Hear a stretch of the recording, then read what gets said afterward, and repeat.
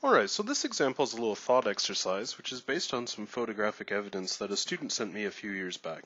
And in particular, in this picture, what we have is a photo of the Formula SAE car on a test track outside of the football practice facility here at Purdue.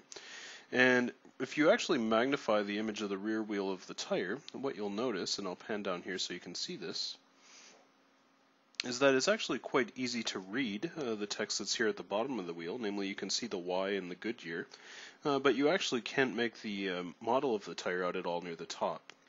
And the question here is, could you provide an explanation for what this is? And the conjecture that I want you to think about is whether or not this no-slip contact that we're used to discussing in class might be an explanation. Well, if we believe the no-slip conditions that we've talked about thus far, we would assume that the point on the bottom of the tire actually has zero velocity. In other words, we would say that an instantaneous center is there. If we know that is true, we could say that the velocity of any arbitrary point then on the tire, or more accurately the speed, would be proportional to the distance away from the instant center, a distance I'll call r, times the speed of which the tire is rotating, which we would assume in this case is nominally constant. What this means, of course, is that we can draw lines of equal speed by measuring equal radii away from the instant center, and that's what I've tried to highlight here with these white lines.